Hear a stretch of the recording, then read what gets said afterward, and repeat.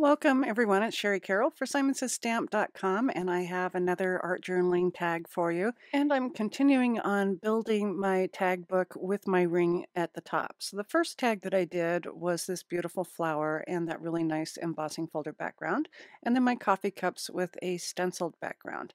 Today I'm going to be using the die, and I'll be cutting out some specialty paper from Holtz. This is the Kraft Sparkle cardstock, and it is absolutely gorgeous. So there's two different colors, like a champagne color or gold and silver. And this is unique that you can stamp and emboss and do all sorts of treatments to it.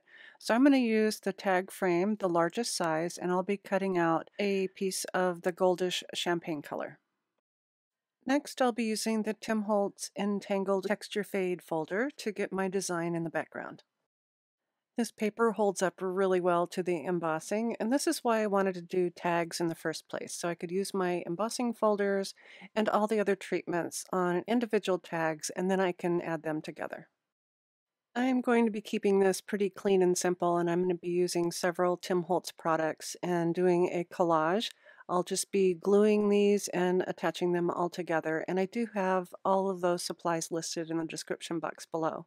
So I've picked out a frame. This is a collage frame, and some of the papers and photos that I think will go well together, and I'm just going to start building around this one frame.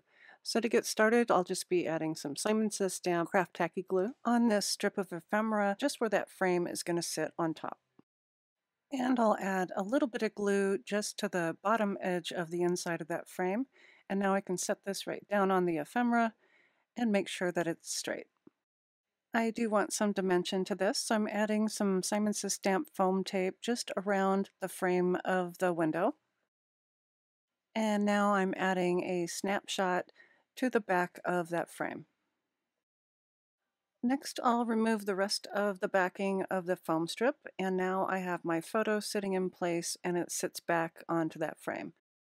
And next I'm going to use my score tool and my bone folder just to add a little bit of a fold to that left side, and I'll be able to fold this over and set it in back so that it has a finished side. And next I'm using a couple of foam squares in the upper right corner of the frame. This isn't attached down yet, I just have it sitting in place so I can decide on the placement of my butterfly. So once I have my foam in place, I can remove that backing and adhere my butterfly in place. And now I can continue adding some more ephemera, and some of them I have on foam squares, like this handle with care tag, and I can place that just to the right. And I also found one of those little clips in my stash, and I have that hanging off to the side. I'll be adding some leaves to the front side, and for that I'm using my Simon Says Stamp glue, and I'm just going to make sure I have the stem and some of the areas that are going to hit on top of that frame. And then I can glue that down in place. I really like having different heights of things, so I have some things on foam and some that will sit flat. I want to make sure I have these leaves done just under that frame, so I'm adding a little bit more glue and making sure that those are in place. I have another cluster of leaves, and I'm adding some glue to the front because I'll be placing this behind the frame. So I'm going to flip this over, and I just want this to peek out a little bit from that butterfly. And now for that piece that I scored on the left side, I'm adding a little bit of glue, and I'll be folding this over and pressing it down in place. And now for the reinforcement on my piece, I'm taping down my paper onto the die, and I'm setting it down to where it's not going to cut the top. So that's going to sit just below that cutting edge. And now that I created that flap, I can add a little bit of glue and put this to the front and flip it over and glue down the back side. And now to add some texture, I'm using some mummy cloth. And I'll be trimming down the center to make some longer strips, and then I can glue them down in place on a few areas of my tag. My final piece of ephemera is this circle that says special, and I'm just using a foam square to add this to the front of the card, and I'm going to place this right over the mummy cloth to even the playing field for the back of my window. I've added a few foam squares, but for the rest of this, since it's all going to sit flat, I've used a generous amount of the Simon Says Stamp Kraft Tacky glue.